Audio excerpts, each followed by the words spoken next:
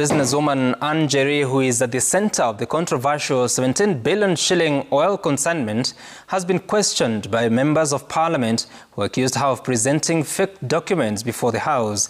The businesswoman defended all her filings in parliament, saying her documents are authentic and the oil consignment belongs to her. Members of the National Assembly Energy Committee are now planning to travel to Dubai to ascertain if indeed Njeri paid for the oil consignment as alleged. And as Stephen Letoo reports, Anne Njeri is demanding for compensation after it emerged that the oil cargo has already been sold. After several summons, businesswoman Anne Njeri finally appeared before the National Assembly Energy Committee to shed light on the 17 billion shillings oil saga. The committee wanted to know who between Anne Njeri and Galana Energies owns the fuel cargo. I, Anne Njeri Joroge. According to the documents before Parliament, the two parties claim to have each paid for the oil consignment through different banks.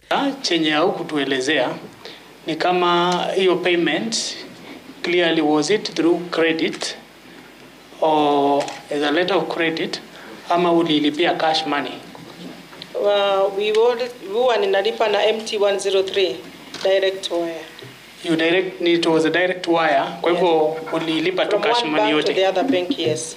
Anne Njeri, however, declined to present her bank transactions to the lawmakers, saying they are private and confidential. Kuna uwezekano uweze kutuonesha dhibitisho ya kwamba ulilipia hii mafuta.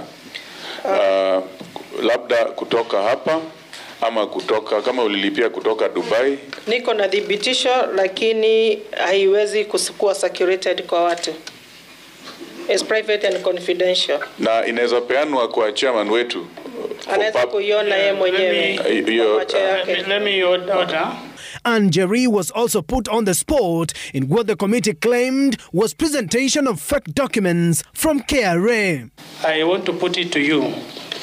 Kwamba ile tax compliance certificate ambayo mmepatiana is fake. No, it's not fake. I have it, it is fake.